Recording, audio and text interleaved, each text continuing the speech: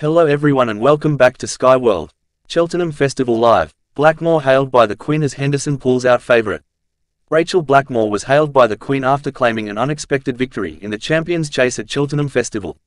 Queen Camilla described Blackmore's win with Captain Guinness as absolutely fantastic, after presenting the jockey with a trophy and spending the day with her family.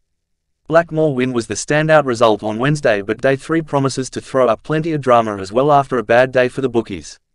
The Stayers Hurdle at 3:30 p.m. is the pick of the bunch, with favourite Tihupu, Sir Gerhard, Crambo and Noble Yates all expected to be widely backed. However, Nicky Henderson trained champ won't be running in that race after several of his horses were pulled out due to a mystery illness. Punters, meanwhile, will also be looking to call some winners in the Turners Novices Chase, the Pertemps Network Final, the Ryanair Chase, the Trustatrader Plate, the Ryanair Mares Novices Hurdle and the Fulk Warwin Kim Muir Challenge Cup Handicap Steeplechase on what promises to be another action-packed day today. 1. Race punters won't be seeing this year, however, is the Glenfarclas Cross Country Chase, which was cancelled on Wednesday. It has now been confirmed the race won't be rescheduled for Friday's Gold Cup card due to expected showers over the last 2 days of the festival.